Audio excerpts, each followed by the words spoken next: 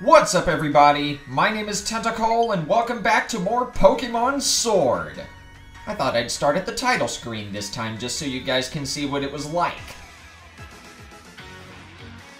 Oh, I love that rendition of the Pokémon theme song so much. Anyway, last time our adventure got started, and we met our first Pokémon, Scorbunny. And now, in this episode, we heard that a wild Wooloo crashed through the fence near our house and is somewhere in the Slumbering Weld, and we gotta go save it. And as we're getting started here, I just want to say, I am really freaking sorry about what happened with episode 1. See, the thing is, I saved that gameplay recording as the wrong file type. It turns out, said file type is not supported in Vegas Pro, which is the editing software I use.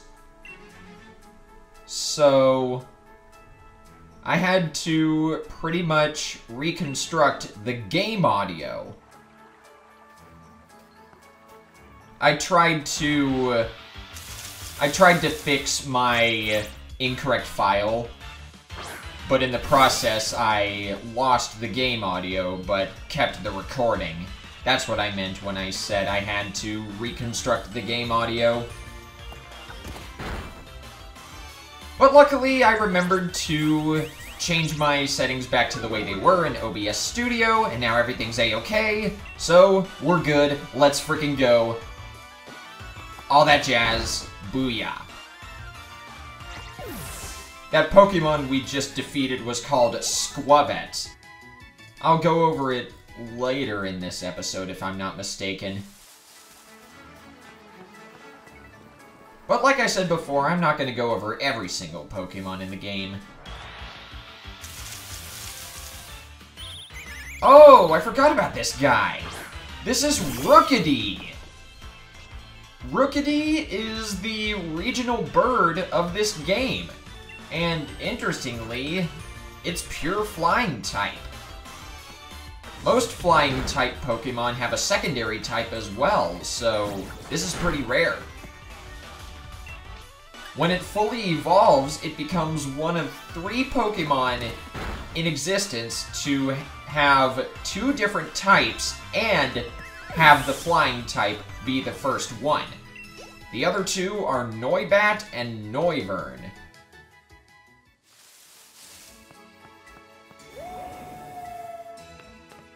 That didn't sound good. Did you hear that? Was that a Pokemon crying out, you think? It was something, alright. And I don't like it. Oh, never mind. There's another Squavet. If you've played the older Pokemon games, then let me put it to you this way. Squavet is essentially this game's version of Rattata. It's a pure normal type Pokemon, not too exciting stats anywhere. Yeah, there's not really much to say about Squavet. However, when it evolves into Greedent, it gains a massive HP stat. I widely consider Greedent to be one of the best HP walls in the early parts of this game. There are far better ones later. But even still, Squavet and Rookidee are some very solid early game Pokemon if you want to check them out. Now then, let's see what's going on, where that mysterious cry is coming from.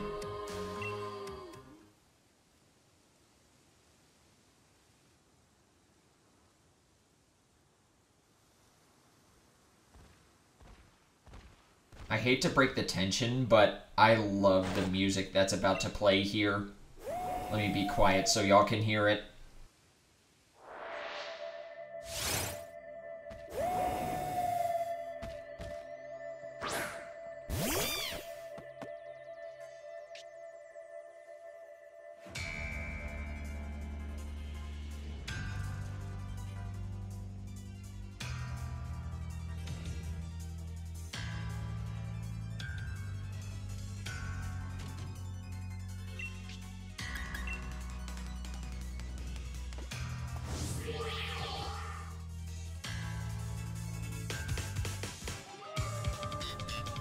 I just wanted to be quiet through that entire build-up because, oh man, it sends shivers down my spine.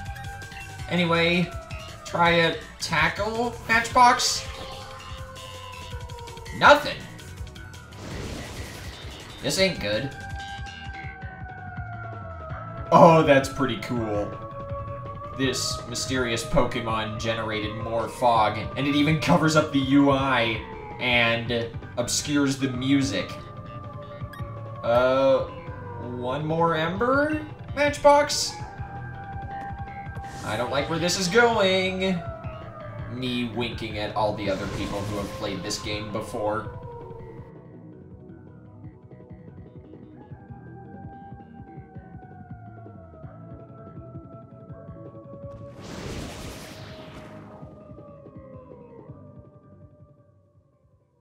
I don't know if you were able to see it there, but you could still see a faint outline of that mystery Pokemon.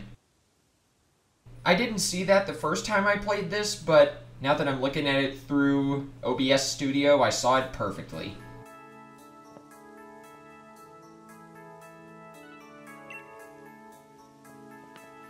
Anyway, here's Leon. What? Lee? How'd you manage to find your way here? I forgot Hop said that. Your pants with directions. Oh, man. Oh, that's nice to hear from the little brother who had me worried sick. I'd been waiting ages for you two, and you never showed. Of course I came looking for the both of you.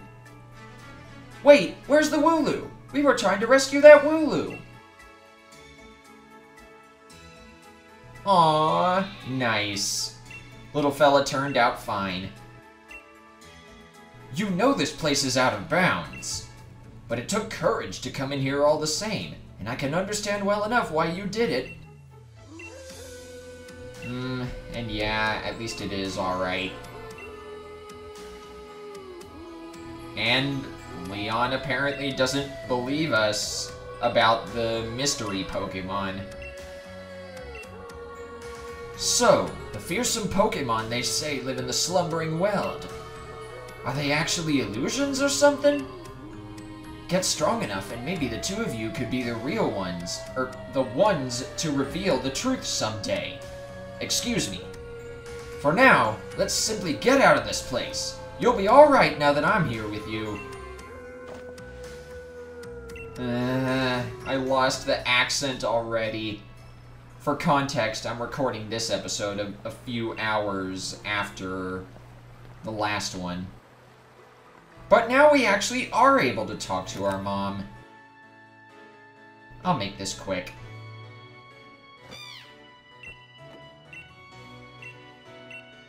Yes, we're going to Wedgehurst. Our mom gave us some Pokédollars, which is the currency in Pokemon games. Also, his name is Matchbox, and I will have you respect his name. A bit of an obscure reference, but hopefully some of y'all got that.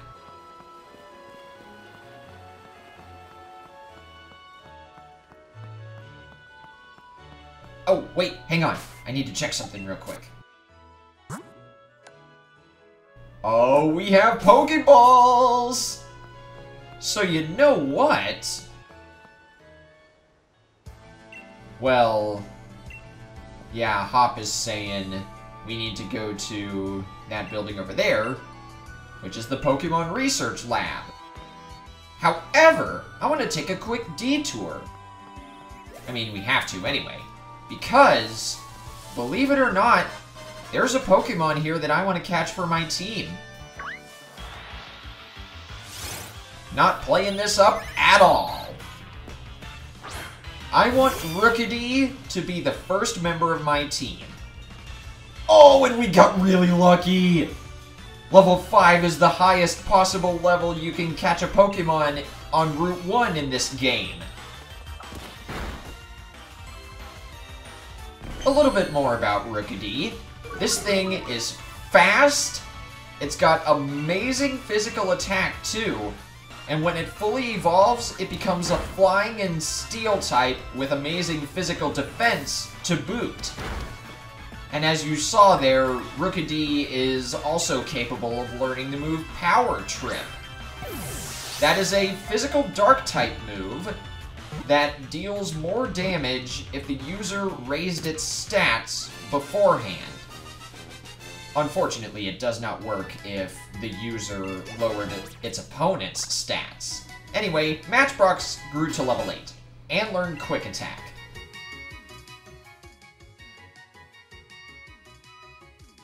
See, I would like to nickname this Rookidee, but I don't have a good nickname for it yet.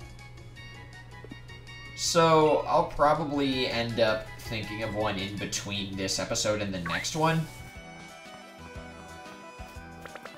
There's Squavit again. Oh, and by the way, just because there are Pokemon in the overworld here, doesn't mean you can't find any in the grass randomly. That's still a thing. See, this is Blipbug. This is the regional bug-type Pokemon that evolves into a cocoon Pokemon and then into something else. But Blipbug here evolves into a bug and psychic type. Very strange because it has an extreme weakness to dark. And you know, I'm gonna put our newly caught Rookidee up front for a while, just so I can give her some EXP.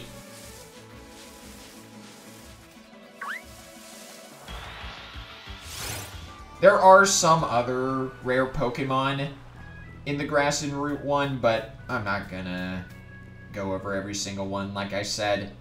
In fact, I kind of want to speed through this episode because this cutscene is pretty long. All this just to get a mother-frickin' Pokédex.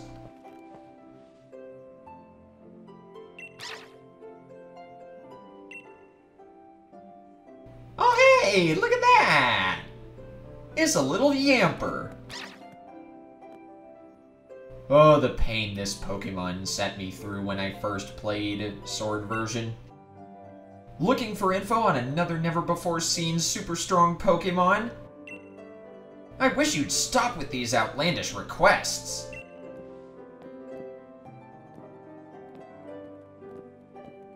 Honestly, seeing who this character is, I find it kinda fitting that she doesn't have a British accent. Yamper here is a real champ when it comes to helping you find your way around. He came to my rescue plenty of times back in the day when I got lost on the road. Oh yeah, and that's his trainer, Sonia. What can I say about Sonia? Well, I like the way she cooks. She makes food you can gobble down in a flash.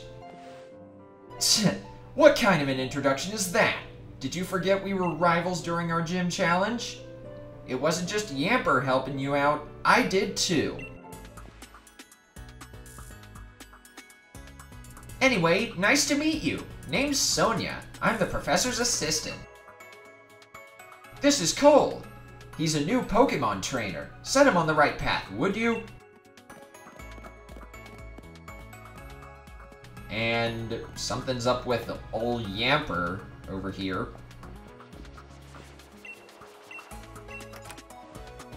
I do like this song that's playing right now. Oh, looks like you've got a Rotom phone. Hey there, Rotom. Rotom phones are handy little things, aren't they? They've got a map and a navigation tool. Yep, it's something. And you bet I know a lot about Pokemon. Yeah, we got the Pokédex! Unfortunately though, since we caught that Rookidee so early, we kinda can't see its Pokédex entry until just now. So let's see it.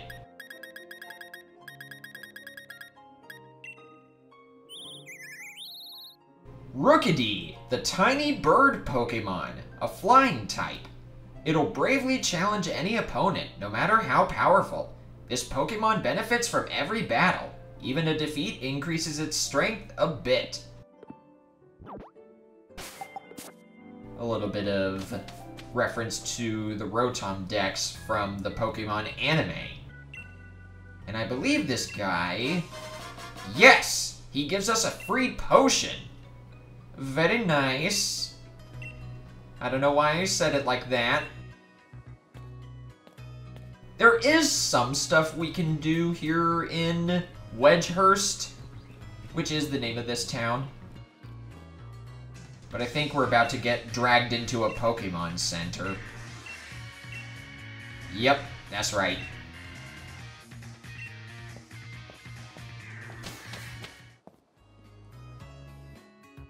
At least Pokemon Centers in Sword and Shield are really helpful. Not only is healing really fast in this game, and I did not mean to mash yes, Pokemon Centers always have quickly restocking Pokemarts, and you can now change your Pokemon's nickname from any Pokemon Center, as well as have them remember moves and forget moves. The Name Raider, Move Reminder, and Move Deleter have never been easier to use. And I might as well rest up. Just because this animation is really freaking cool. Now then, we gotta get going. I've almost been recording for 18 minutes. I do want to go over here to this guy because he sells berries. I want to get 6 Oran berries. Those restore 10 HP to a given Pokemon. And over here is a boutique. I'll probably just do my business in here and then cut to when we're done.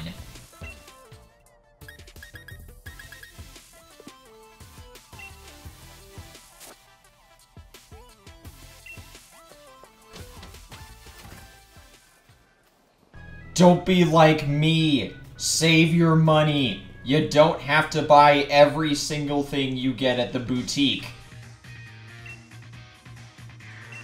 And yes, I want to do the gym challenge. I already know what it is. And Hop is saying we have to talk to the professor to hopefully get an endorsement from apparently Champion Leon as well. Ooh, by the way, examine this rock here. You get a free revive. That restores half health to a fainted Pokemon.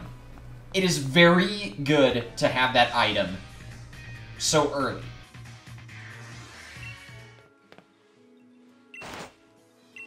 Anyway, Leon over here is trying to tell us how to catch Pokemon, but since we caught Rookidee, we get to skip the tutorial. And we get 20 more Pokeballs. Very nice. And, there is a point where I want to stop in this episode, and then after that, I'm gonna stop the recording and maybe record episode 3 as well. There's just a wild Yamper hanging out. This is a very rare encounter. Sometimes wild Pokemon will just be randomly hanging out in areas. Oh, wait, hang on. I never bothered to catch, or to see, what Rookidee's nature and characteristic are. Oh, that's really freaking good! Well, not quite, because Rookidee has a low speed stat. But that high attack stat is really good! We got lucky twice in a row! Rookidee is brave-natured! I don't know what somewhat vain means, though. I'm gonna have to look that up. I'll post something about it on screen right now. Anyway, here's where we're gonna be stopping this episode. I want to fight this trainer, and then after that, we'll end the recording. Look at me, I'm all dripped out. And you're nothing, youngster Jake. Watch and learn. Go on, Rookidee, give it a little peck. Peck neck. Ha. Oh geez, I think we did about the same amount of damage to each other, so I'm gonna use the move Leer and lower Squavit's defense stat just a little bit. If Rookidee doesn't survive this, I'm gonna be so disappointed. But see, even with that really low speed stat, Rookidee is still able to go first. This won't be a problem after it evolves once. Just a single evolution will cause Rookidee's stats to skyrocket. And look at that, she already grew to level 6. We are on our way. But anyway, I think that's gonna be it for this episode. Again, I don't want to make these recording sessions too terribly long. So next time on Pokemon Sword, we're going to get to the professor's house and hopefully find a way to get started on the gym challenge. Anyway, until next time, this is Tentacles signing out. Take care, everybody.